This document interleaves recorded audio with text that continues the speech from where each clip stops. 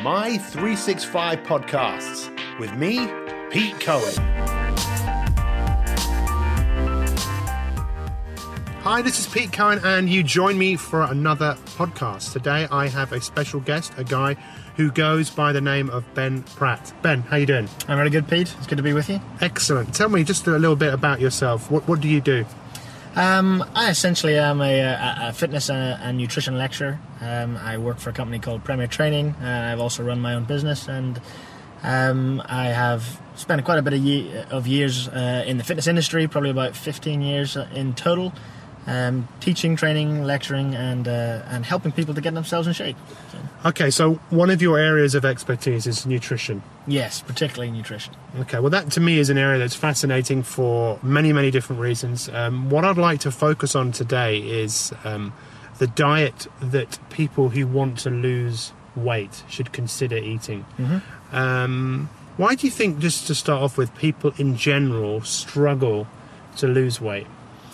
I think probably one of the biggest reasons why many people struggle to lose weight is to do with misinformation, most of all. In that there's a lot of people out there competing for business. There's a lot of people trying to make some money on particularly food products, and therefore a lot of the information that the public are told is not fully informed. And so many people go out there looking for food products that are going to help them, looking for strategies that will help them, and they're relying on information that perhaps is not as reliable as it could be.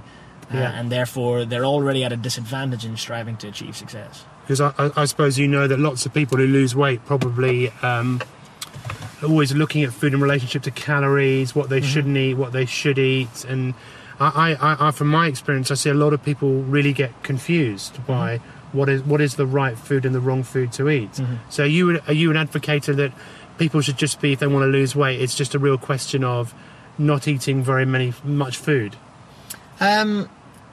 Calories has been the backbone of weight loss for a lot of years, and counting calories I don't think is something that we should ignore, but at the same time I think we do get caught up with the counting calories way too much. You know, if we were to go back and look at traditional man, long before we even knew what a calorie was, they didn't sort of take down a boar and sit down to eat this meat and think, I can't eat that because it's got too many calories in it.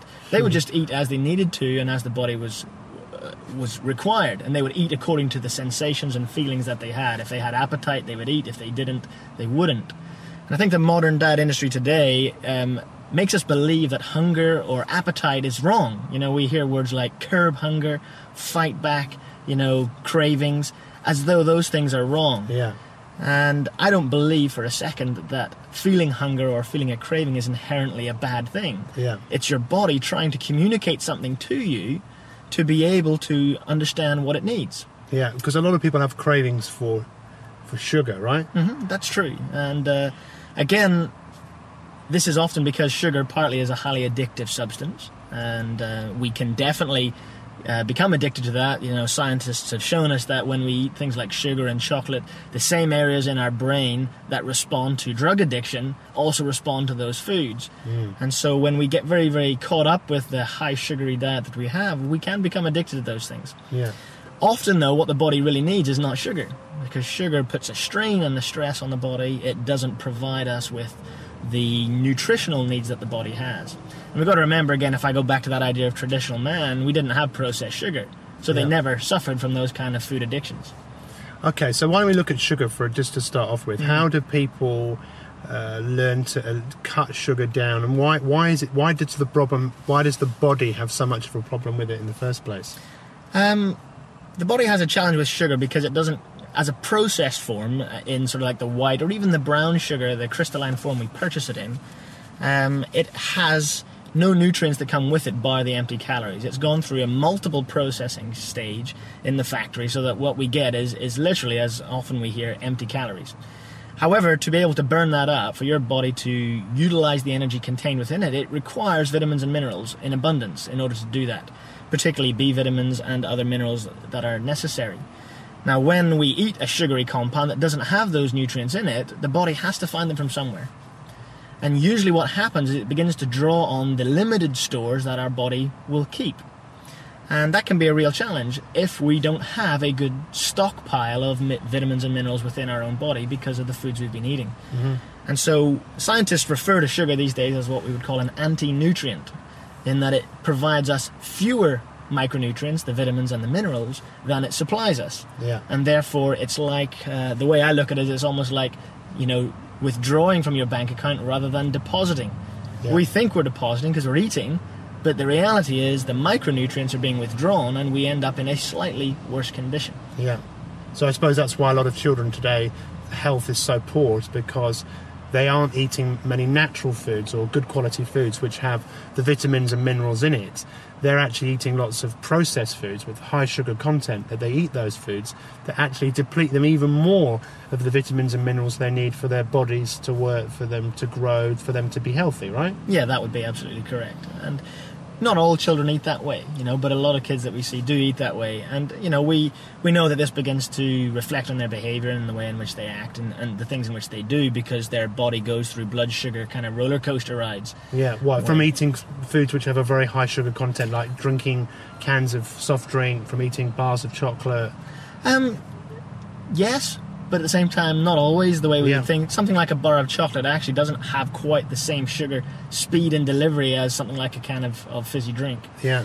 A fizzy drink doesn't have any other nutrients in it. A chocolate bar has protein and fats in it that slow down that delivery. So I'm not necessarily saying, although we'd love to know, that chocolate is good, but most chocolate that we purchase today isn't particularly great in terms of overall nutritional value. Yeah. There are better chocolates that would still be okay in small amounts. And actually quite good for you as well. Yeah, they Some still of the carry darker nutrients. chocolate, do you mean with a high cocoa content? Yeah, and particularly if we were looking towards more organic and fair trade versions, you tend to find there's a lower sort of pesticide chemical residue. Unfortunately, cocoa is one of the plants that's well known for pesticide use. Yeah. And if it's not an organic version, then you can guarantee it's been sprayed, and then those residues get into the chocolate, and that can upset hormonal chemistry in the body as well.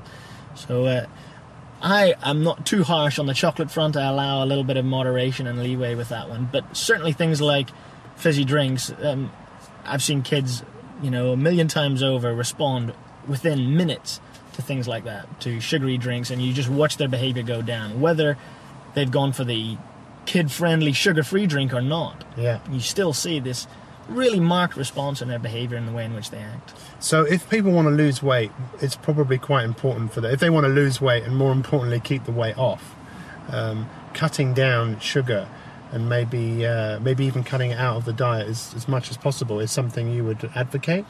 Yes, definitely, and not just sugar. We've got to, if we were going to quantify this, we've got to be aware that one of the big reasons why sugar is a challenge, not only to health but also to weight loss, is because of how it affects blood insulin levels. Mm-hmm. And to kind of just lay this one down for the listeners, when we take in sugar levels in the blood will rise quite rapidly, and then blood insulin levels have to rise as well. Now, insulin is a very important hormone in that it helps to bring blood sugar levels back down, but it does this by sending the sugar into the cells. Now, it doesn't only send it into muscle cells for contraction and for work, it also sends it into nervous cells and liver cells, but in particular, it helps to push energy and nutrients into fat cells as well. And any fats in the foods that we've eaten can only be stored and locked into your fat cells when there is available glucose, which comes from the sugar. Yeah. So there has to be a source of glucose to lock in fats into our fat cells. And once that's present, they can stay there. And particularly if we continue to eat a high sugar diet or a high carbohydrate diet, and that could be from breads and pastas as well, then there's continually high levels of blood sugar, continually high levels of blood insulin, and then we're continually in a storing state for fat rather than a releasing state. And to me, that's a really, really key issue. Yeah. So how do people get to that point where there's more of a releasing state of fat, so they're burning it? Well, definitely one of the first things that has to be looked at is what the continual levels of insulin are at. Yeah. If someone is having chronic insulin spikes all day long. So you mean like craving sugar all the time, or just energy levels dipping? Yeah, I mean, perhaps a way to think of this is for people to consider how they react to their food and to their body throughout the day. I mean, if they're getting a typical thing you find with a lot of people is busy in the morning, no time for breakfast, so they might have a coffee and a toast on the way out the door. Yeah. And by 10 o'clock, they're desperately hungry. And so Yeah. they snack on something that probably isn't the best choice. They get to lunch, and then they have to rush through a quick lunch of a sandwich of some kind, which again has a pile of carbohydrates in it. They then, probably by 2 o'clock, have a crash, looking for tea, coffee, maybe a quick snack. By 4 o'clock, we find another crash. And then we start to see, by the time people get home, and I'm sure many people can relate to this, they're desperately hungry. Yeah. And so when they get in the door, they don't have the desire to quickly make something. They want the fastest thing they can eat, which is normally something like biscuits or crisps. And then they've got the time, once they've quelled their urge for food, to sit down and prepare a meal. Yeah. And so for me, I've met many clients and many students in my teaching who experience that on a regular basis. That's a normal day, feeling the need for a snack mid-morning and a couple of times throughout the afternoon, because they feel their blood sugar crashing. Yeah. Now, blood sugar is crashing because of the insulin levels that keep being pushed up too high, and then sending blood sugar low, and then we respond in a way that we perhaps wouldn't respond if we weren't suffering those cravings because of low blood sugar. Yeah. We tend to make choices that are worse rather than having the time and ability to make better choices. So for optimal health and energy, we need to regulate our blood sugar levels to keep them constant. So and that also helps in fat release. Mm-hmm. It does. The reason why it helps with fat release, just to clarify that, is because when insulin levels are low, then we are not going to be in a fat-storing state. Now, when we begin to look at hormones in the body in general, we realize that many, many hormones are fat-releasing hormones. There's almost hardly any, maybe 2, that are fat-storing. Right. One that comes, the major one being insulin, is a fat-storing hormone. And estrogen in females has a role in fat storing if it becomes out of balance.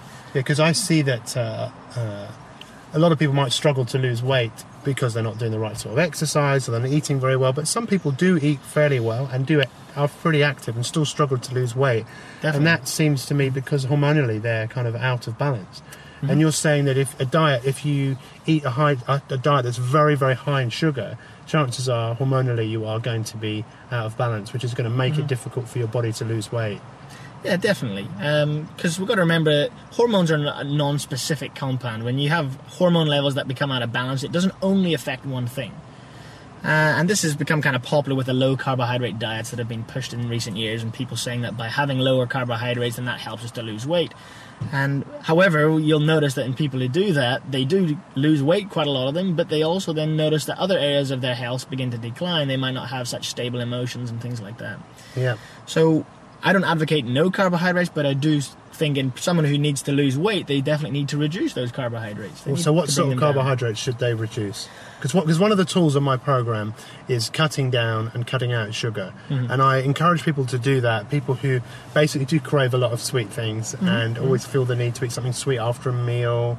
And I encourage them, and then obviously that includes alcohol as well, and also stimulants. And I encourage people to cut them down, and often when they cut them down, to start off with, they have withdrawal.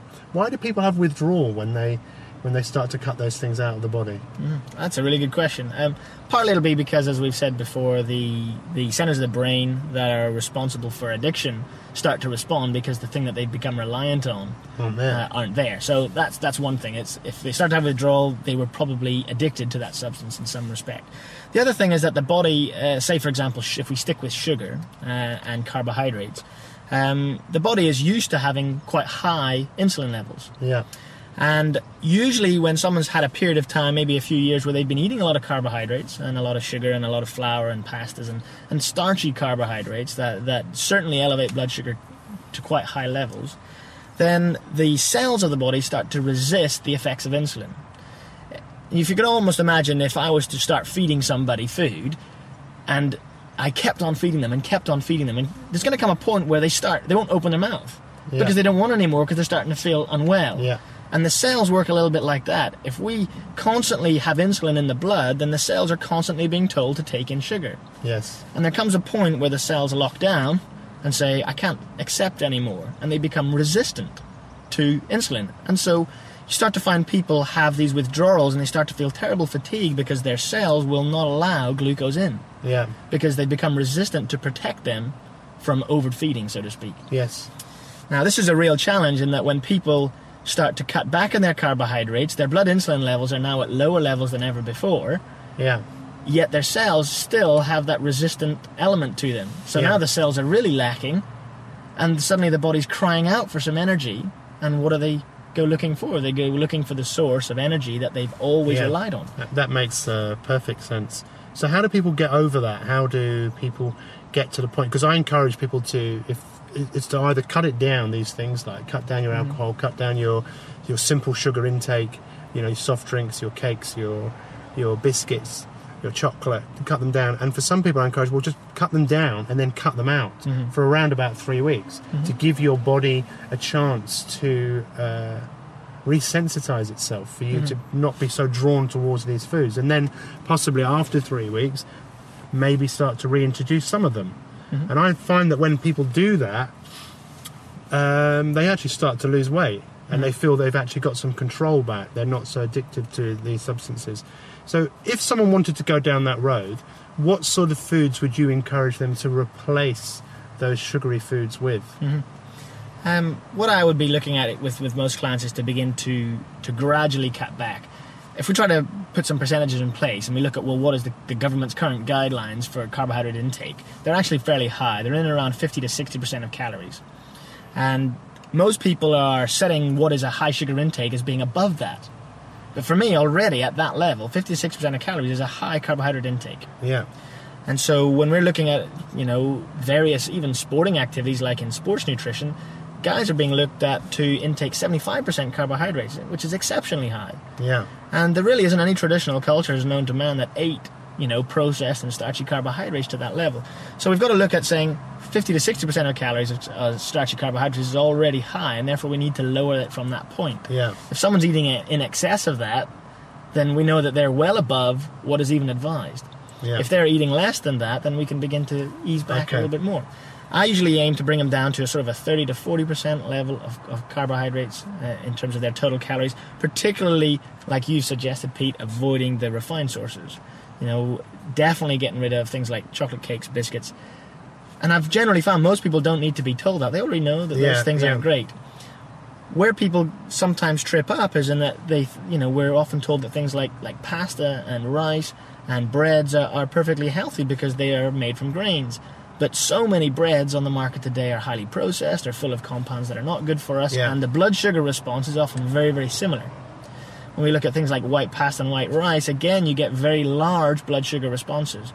So if we were to just tell people, get off sugar and eat these healthy grain-based foods, we're going to see the same insulin response. Yeah.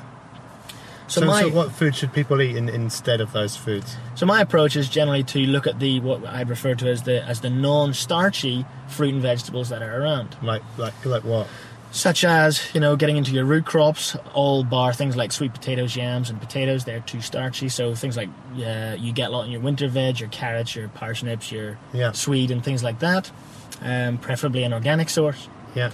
With fruit, I tend to advise that we avoid the tropical fruits, which tend to be much higher in sugar, and start to look at ones that you would get here locally in the UK, which, being a more temperate climate, you tend to find the sugar contents are a bit better. Apples, pears? Yeah, apples, pears, cherries, plums, berries, things like that grow well here in the UK. Tropical fruits taste great. I used to live in the tropics, and it's amazing how good they taste when you're there. Yeah. But personally, coming back after several years out there, the tropical fruits in this country are not fantastic. And the quality of them, even because they've had to be transported in, is considerably reduced. Mm-hmm. And so let's rely on the fruits that are natural to this region and natural to this country. The sugar levels tend to be lower, and they tend to have less trouble in our blood sugar responses as well. So if people want to supplement the normal types of simple sugars, what are better sugars for them to have? I mean, if they want to still have something sweet. So you're saying fruits. Are there any what about sweeteners? Ooh, that's an interesting area. Yeah. Sweeteners opens up a whole can of worms. But just in general, I mean, from what I know, sweeteners aren't great, and they confuse the body even more. And our ancestors didn't have sweeteners. They definitely didn't. But they're not great, no? The four major sweeteners that are available in most food products are aspartame, sucralose, sulfame K, and saccharin. And it doesn't take an awful lot of research. You could do a quick Google search in any one of those, and you quickly come up against things that suggest that they're not great. one of the bigger problems I have with sweeteners and weight loss is they're sold on the idea of low calories. Right? We're taking a food that still tastes sweet, but it's lower in calories. The challenge with that, though, is that the body obviously has a learned response. There's many markers that stimulate insulin. Yeah. And certain sweeteners, for example, like sucralose and sulfame K, have been shown easily to cause a preemptive blood insulin response. Yeah. So people take them in, there isn't calories that go with it, but it tastes sweet. The body then releases insulin into the blood, and if your blood sugar is already low, but you haven't put energy in, it then sends it even lower. So if your blood sugar drops, you're going to get cravings and feel a need for something else, even though you've had a low-calorie sweetener. Yeah. Okay, so sweeteners aren't really that great. But I suppose, for people to have a little bit of some of the exotic fruits, or to have some dried, surely eating things like dried fruits would be better than having, lots of just normal white sugar. Yeah, definitely. And when we look at various aspects of food, we can always grade anything from very low quality to much better quality. And, comparing to sugar, there's an awful lot of things that are better than sugar. Yeah. If we were looking at something like dried fruit, then yes, that would be a step better. Yeah. Again, it will depend on how the fruit is prepared. A lot of dried fruits are prepared with sugar and become crystalline. Yeah. So I would avoid any added sugar in dried fruits, and you'd just be looking at fruits that were just literally sun-dried, if possible. So you're saying around about 30% of the diet should be carbohydrate-based. So what should the rest of the diet kind of contain? Well, the rest of the diet really needs to look towards fats and proteins. I've noticed in recent years, as people have looked towards that type of approach, a lower carbohydrate, a slightly higher fat and protein diet, there seems to be a real emphasis on lean proteins. Yeah. But lean proteins can be quite a challenge to the body, and so my emphasis is more to do with healthy fats and eating good quality fats, because fats don't cause an insulin response. If we were to look at a blood sugar curve versus a fat intake curve, you get virtually nil on the insulin response. And if that level stays down, then the hormone that signals to our cells to begin to store fat isn't going to be doing that job. Yeah. And that means that what fats we eat will be able to be transported into fat cells, but unlike when we eat sugar, they will also be able to be transported out. Yeah. We tend to think of our adipose tissue or our fat cells as a place of pure storage, and once it's in, it's in. And although our bodies might look like that's what's happening, that's not the case unless insulin levels are high. Mm-hmm. When insulin levels are high, then we continue to store and we don't release. When we allow insulin levels to drop back down, then the fats in our fat cells start to become released. Yeah. And typically the way we've learned to do that is to starve ourselves. So people go on very restrictive diets, blood sugar levels get very low, they get very hungry and they hate life, but whilst that's going on, their body's releasing fats. Yeah. If we avoid foods that cause a high insulin response in the first place, then the body's going to naturally be doing that. It'll naturally... Just naturally do it. It'll release... So eating fat actually helps you to do that? Eating the right kinds of fats definitely do. Okay, well that's something we should definitely talk about. So just in summary, just about this subject of sugar, let's look at good sugars, great sugars, exceptional sugars for someone that wants to lose weight. So if someone just wants to lose weight and they're going to be good at it, what sort of sugars would they be eating? Are we talking processed and refined sugars? Yes, here? whatever. Okay. If we're looking at things to sweeten your food, naturally to sweeten food, because we have a sweet taste, the body was built with that taste, and it does taste nice when we have something that's good. I'd say the first thing we want to do is avoid the processed and refined sugars. Yeah. And focus on sugars that are more unrefined. You can buy organic unrefined sugars out there, even at most supermarkets. And if you're going to use that would be a good start. Yeah. You've got away from the most heavily processed, and you're eating a sugar that's got a little more natural molasses in it, which will carry some minerals. Yeah. That's a small step forward, but I would be looking at people probably halving or reducing their sugar content considerably, even though they switch to that. And cutting down alcohol. Alcohol is loaded with sugar. There's very little alcohol on the market that hasn't increased its percentage of alcohol, but also increased its sugar content. So someone who's going to be good at it would probably just cut down, not drink too much, probably drink better alcohol. We'd want to get them down to, I'd say, for good, we'd want to get them down to the levels that the government advise, which is no more than 2 to 3 units for ladies or 3 to 4 for guys. That's a day. You can't save them up and have them at the weekend. Okay, and someone who's good maybe would, rather than drinking sugary soft drinks, might drink a low-calorie, diet drink. Personally, I generally avoid that. Yeah. I would much rather that they had a soft drink that they knew what was in it. Okay, yeah. So if they wanted to have a soft drink on the odd occasion, I generally get them to look for ones that did not have other harmful compounds in it. Right, so maybe even a fruit juice. Fruit juices, again, if they came from an organic source, and that's good. Yeah. All right, because then we know that there isn't going to be chemical pesticide residues. And I know I've mentioned this already, but if we have those residues in the food, then that starts to mess up our hormones. Yeah. And if we start to mess up our hormones, and that has a long-standing effect on our body's chemistry, and can have negative effects on weight gain. I suppose someone who's good at it, I mean, we can handle these pesticides. We probably don't know long-term what we probably do know they are doing damage to us. But to the whole organic side of things opens up a big, another area of debate for people as to whether they should go organic. And maybe that's another conversation that we could have, because we're not going to convince everyone to go organic for so many different reasons, from the reasons of it's not always convenient for some people, and often, you know, the price is more expensive.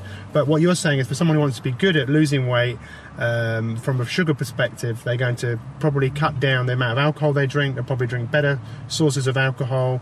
They'll eat less biscuits and cakes and chocolate. Definitely, yeah. And they'd have probably fruit juices instead of sugary drinks. Maybe mix those with water. You'd say organic is the way to go with that.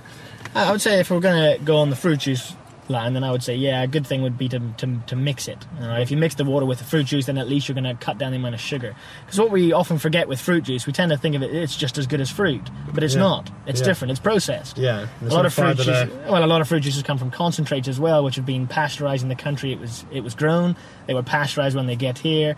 Any nutrients that are there are pretty much gone. And left, and so then we have a drink that is rich in sugar. Yeah. But what else is there to help you digest the sugar? Remember, we talked about vitamins and minerals necessary for metabolizing sugar. Yeah. So a lot of fruit juices lack anything of any value. The other thing that happens is if you were to take, say, the size of a regular apple, and we were to drink that volume of juice, you will get twice the amount of sugar in the juice as you will just by eating the apple. Yeah. So personally, I'm not a big fan of juices. I'd much rather they just ate the apple. Yes. Okay, so what about someone who wants to be great at losing weight from a sugar point of view? What would they be doing? If somebody wanted to be great, then we would begin to get away from things like the unrefined organic sugars, and I would start to advise other sources. For example, we'd push them towards things that are a bit more naturally occurring, like honey and maple syrup. Yeah. Those maple syrup, particularly if it's pure maple syrup, it's a protected term. It can't have anything else in it. Don't buy the imitation maple syrups. They're just full of a type of sugar called high fructose corn syrup, which is even worse than sugar. Yeah. So you got to get pure maple syrup. It has less calories than typical sugar. It even has less calories than honey, and it carries valuable minerals. It's interesting because people just don't know about that, do they? No, they don't. They still think it's a bad thing to have. The challenge with maple syrup is the cost. It's a little bit more costly. But I think that's a good thing, and that might motivate people to use less of it. Yeah. Because they know it's a little bit more expensive. But they still get a little bit of sweetness. Okay. And what else would they do? Someone who wants to be great. So they'd move away from pretty much eating simple sugars. They'd eat maple syrup, good sources of honey. Anything else they'd do? They'd eat probably lots of good fruits. They can begin to use fruits to their advantage, you know. If people have the desire, they quite like to bake or cook, which, I don't tell people you can never have like a cake or something like that, but if you made it yourself, at least you know what's in it. Yeah, yeah. And if you were to look at the ingredients list on a typical supermarket cake these days, it's something like 60, 70 ingredients long. When I make a cake, I use 5. Yeah. And so at least when you've made it, you've got rid of a lot of the harmful stuff, and you know how much sweetness you put in, you can suit your tastes. And that's where fruit really comes into its own, because you can use fruit in a cake to add natural sweetness rather than loading up with a pile of sugar. Okay, and what about someone who wants to be exceptional in the area of weight loss and their connection with sugar? If they really wanted to be exceptional, then this is where I'd probably want to remove all refined sources of sugar. Yeah. And, there are a few thoughts that we can look at on here. In this country, it's a little bit difficult to get hold of, but there is a herb called stevia. And stevia is a herb that's been used by American Indians for a long, long time. And it is sweet, and it comes in a powdered form, which you can buy. You'd probably, in this country, need to purchase on the internet. Yeah. And it gives you that sweetness, but it's a natural herb. It doesn't have a whole pile of calories to it or anything like that. So and then you obviously maple syrups and a good mate on honey. Maple syrups for me, by this stage, I'm looking for people to look towards organic maple syrups. Yeah. Or if we're looking for honey, it needs to be raw, unprocessed honey, particularly local to your region. Yeah. And if you can find a local supplier of raw, unprocessed honey, the great thing about that is, one, not only do you get a natural source of sugar, but you Yeah. also get vital minerals to help you absorb it. You Yeah. get natural pollens that help to cut back on, help to build up an immunity to things like hay fever and things like that as well. There's a whole pile of other benefits. So this is just one area. We've really been focusing on the area of sugar and looking at giving people some ideas of what it might be to be good, great, or exceptional with their relationship with sugar. Of course, that's up to any individual to do what they want. But I suppose even if someone was exceptional at it with their relationship with sugar, maybe from time to time they would have a simple form of sugar, but they probably wouldn't beat themselves up about it because they know how important eating. Well, if we go back to the analogy we made earlier at the start of the podcast when we were talking about a bank account. Yeah. If you think of the human body as like a bank account, and as long as we are, depositing into that bank account more often than we're withdrawing, then we're going to be in a healthy state. We know fine well if we keep withdrawing from the bank account of vitamins and minerals, then eventually the bank manager gets on the phone and says, "What's going on? You're nearly broke." Whereas if we can, I usually look at an 80-20 rule. If 80% of our food intake is of good quality, then on the odd occasion, we have more than enough in reserve to be able cope to deal with it.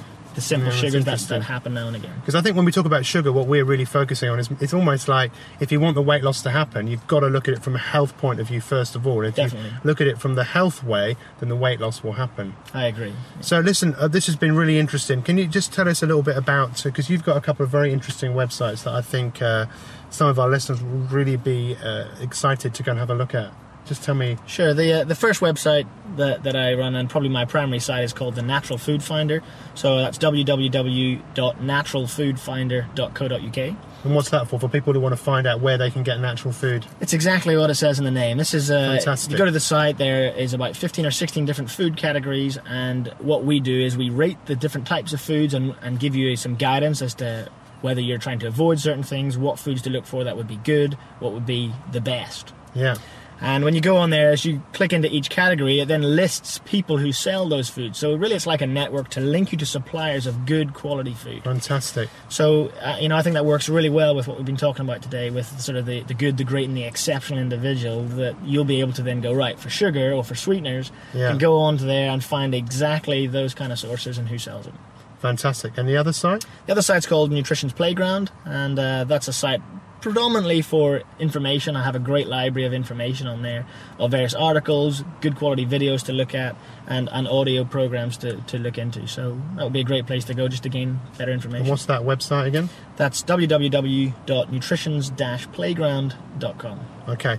Ben, look, thank you very much. I really appreciate your time. And for those of you that listen to this podcast, please make a comment. Let us know if it's been useful and what you've gotten out of it. And check out my program, petecohen.tv, for those of you that aren't on the program. Once again, Ben, many thanks. That was absolutely inspirational. Thank you very much.